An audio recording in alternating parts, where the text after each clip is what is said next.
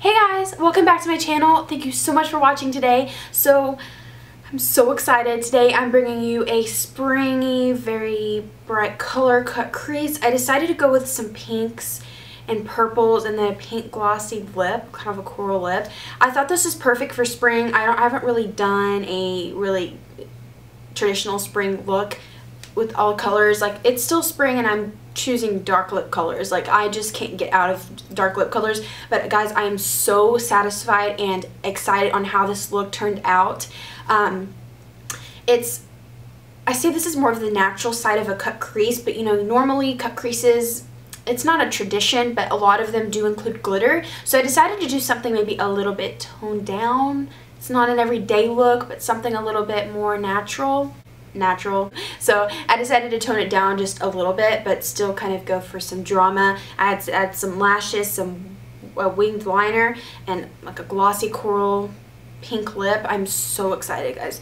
I'm just excited. So if you want to learn how to do this look, definitely keep on watching. I'll give some really good details up in there. So I hope you guys enjoyed. Don't forget to follow me on Instagram. I'm at justwingit_. I probably posted a lot of pictures of this. So anyways, if you want to know how to do this look, please keep on watching and we'll get started. So I've already primed my face foundation, and I use the Makeup Forever Step 1 Mattifying Primer in my T-zone. Then I use Maybelline's Baby Skin all over my face besides the T-zone. And then I prime my eyes for eyeshadow with the MAC Pro Longwear Paint Pot in Soft Ochre. Then I set it with Wet n Wild Shadow and Creme Brulee, so our blending motions can be more fluent and we're blending on a powdery base instead of a creamy base, plus the primer won't crease throughout the day. So to start off the look, I'm getting Sephora's shadow in the color Love Song. Has a little bit of shimmer, but doesn't translate a lot of glitter to the eyes, just a little bit, but not too much. Then I'm going in with the Japanese number 240 angled brow brush. So as you can see, I have hooded eyes. So when I look straight ahead, you can't completely see my lids. So I have a little bit of a hooded eye where my crease is kind of hanging over my lid. So to do a cut crease, you want to make the line right above your natural crease. Look straight ahead. You don't want to look down because you won't get a true idea of where your true crease is, and you want to do a thin line right above your natural crease. So when you open your eyes, you can tell it's a cut crease.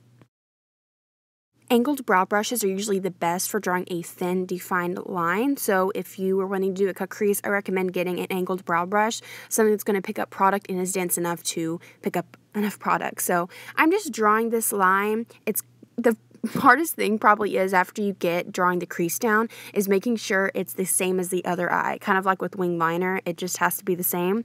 So it's a little bit tough, but you can get through it with some practicing.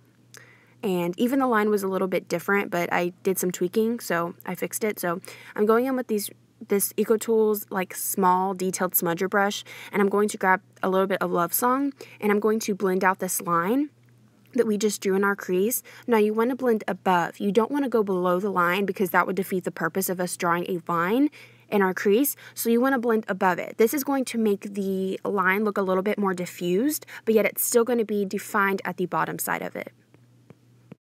And one thing I wanted to add is when we drew our crease, I kind of flicked it out a little bit. So I usually don't like to blend out on that side of it. I go very close where it starts to fade away, the blending part, but I don't like to go completely on top of the flick because I feel like the blending makes it a little bit more thicker and it doesn't have as much of a defined wing little flick. So I tend to stay away from that area, but kind of get close, but make it look real natural and slowly blend it away. So I do tend to stay away from that area just so it's a little bit more defined. So anyways, now I'm going in with the NYX individual shadow. This is in the color Skinny. It's a very beautiful purple. It appears a little bit lighter on camera, but it's a pretty eggplant type of purple. And I'm going to grab that same Japanese angled brow brush, and I'm going to go over that pink line that we just drew with this purple. It's going to be pretty easy because we've already drawn our pink line, so we kind of have a guideline to go over, so it should be pretty simple. So I'm just applying this right on top of the pink line. This is going to add a little bit more of definition to the crease.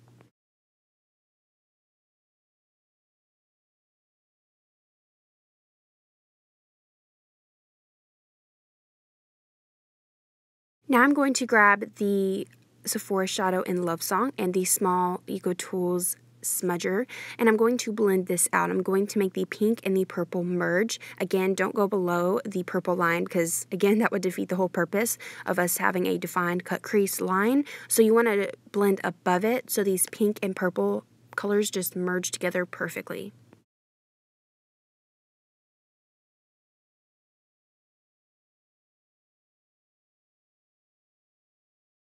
Now this is the part which really makes the cut crease. I'm taking a concealer. It's a little bit lighter than my natural skin tone, but I'm just taking a Wet n Wild flat shader brush, and I'm going to literally cut out the crease. You probably will need a magnifying mirror because that's how specific and delicate this process is. This is really what's going to make the cut crease. It's going to define the line even more and really cut the crease even more. So I literally grabbed the smallest amount of concealer at a time. I don't want to grab too much, but just the perfect amount where it's not going to crease or smudge when I open my eyes. And I also took the concealer out under the flick of the crease line that we drew just to kind of clean it up a bit. And again, we're still cutting that flick a little bit just to make it a little bit more defined.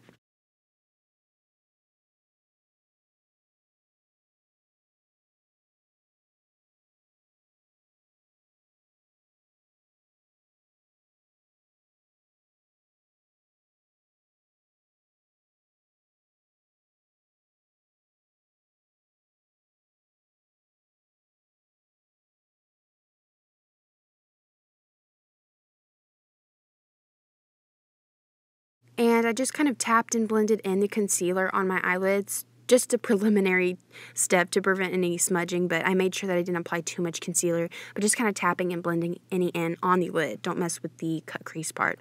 So I'm going to go back over with the purple very carefully. I really was careful with this because I didn't want to go back over with concealer, so it's pretty easy. I just went over right where the crease cut and right where that purple line was. So be very careful. If you mess up, you can clean it up with concealer, but I wanted to redefine this line, so I didn't plan to put on any more concealer, so I made sure that I was really careful. With the EcoTools Small Smudger Fluffy Brush and the color Love Song from Sephora, I'm going to blend again, making sure that the line is diffused. Again, do not blend below the line. It defeats the whole purpose of us drawing a line, so blend above, not below. Making sure these colors are diffused and there's just still definition, but it looks blended. Now I'm taking the Too Faced Chocolate Bar palette in the color Champagne Truffle. It's a beautiful champagne color, and I'm going to apply this on the lids. I felt like a champagne pink color would go well with the purple crease. So they did pair perfectly together, and it's just very simple and elegant, a little bit shimmery, so it's going to open the eyes even more.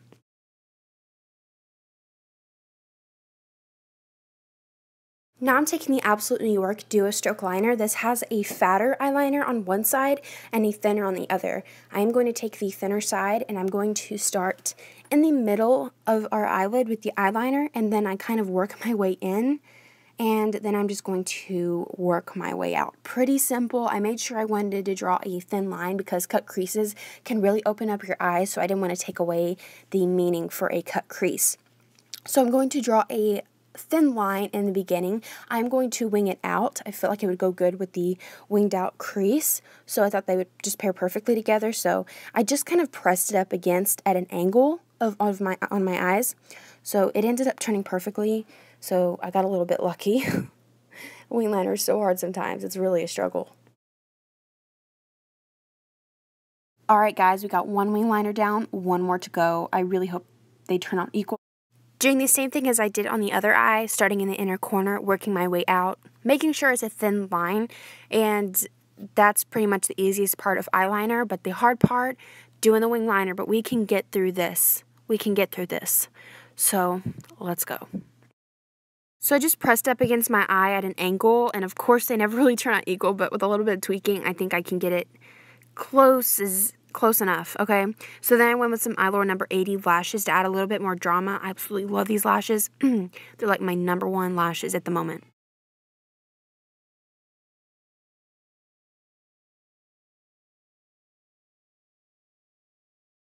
I did get an eyeshadow pencil brush and just press the lashes down to make sure there weren't any gaps lifting off my lash line so they can look as natural as possible. So I'm going in with the Clinique foundation, the Beyond Perfecting Foundation Concealer. I believe I'm in 1 Linen, and I'm going to blend this out with the damp beauty blender. You want to make sure that you use dabbing motions. That's going to give you the most airbrushed effect that most of likely all of us want here.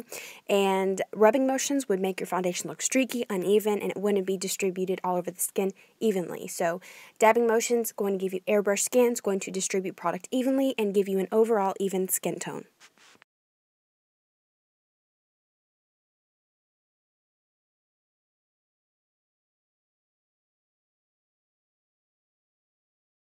Now I'm going in with my favorite concealer combo. I'm going in with CoverGirl's Ready Set Gorgeous Concealer in Fair and Maybelline's Master Conceal in Light. And I'm going to apply this with a flat shader brush because the Maybelline is a little bit thick, so I just feel it's better to apply with a brush instead of getting it all over my hands. So I did apply the CoverGirl first, and then I blended that out with a beauty blender using dabbing motions. It's the same technique with concealer. You don't want to use rubbing motions as a concealer because it's just going to make it look streaky. So I blended out with my beauty blender. I highlighted, put it on the nose, the chin, and under the eyes to cancel out any dull tones under the eyes so I can look awake and alive and not like a zombie.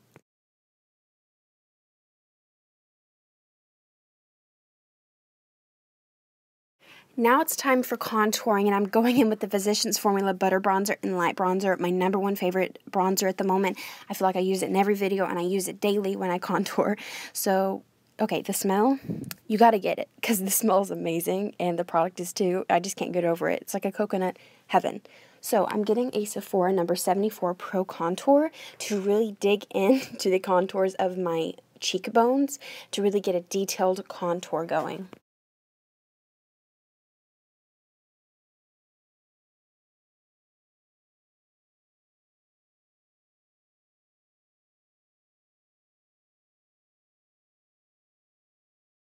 And I did add a little bit of extra product that I had left on the brush and put it over on the side of the forehead, the temples, the jawline, etc., just to warm up the crease.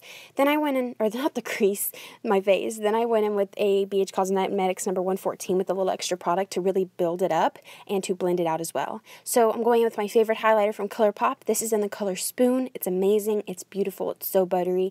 And I'm going to apply this on my chin. I apply it on my nose and my cheekbones. I use this every day I highlight because I can't go without it. And I have hit pan, which is like the saddest story ever because this is my favorite highlighter of all time, and you have to get it because I feel like it would look beautiful on all skin tones.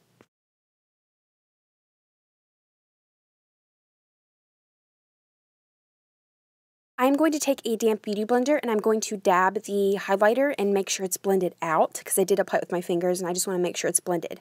I'm going in with the Hourglass Ambient Strobe Powder and Incandescent Strobe Light, and this is a little bit more of a natural toned down highlighter, but it's very elegant, it's very beautiful, it's just gorgeous. It adds the perfect amount of highlight but not going over the top. So I'm doing this to kind of set that highlighter but add a little bit more pop to it. So I'm just tapping a little bit on my chin, my cheekbones, and my nose where I highlighted with that ColourPop highlighter.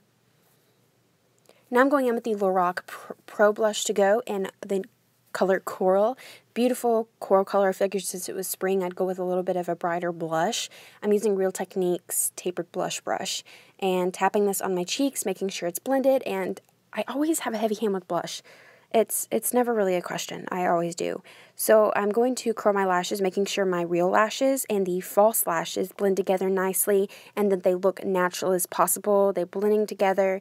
Then I'm going to apply a few coats of mascara. I use the IT Cosmetics Superhero Mascara, which is like my current favorite mascara. It's amazing. I use it every time I put on mascara. Always. It's just amazing.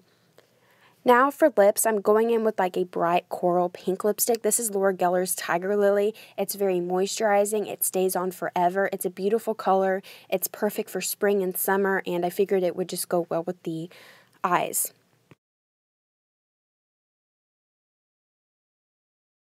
And to add a little bit of glossiness, I went over the lipstick with this like pinky, very shimmery gloss. It's gorgeous, perfect combo.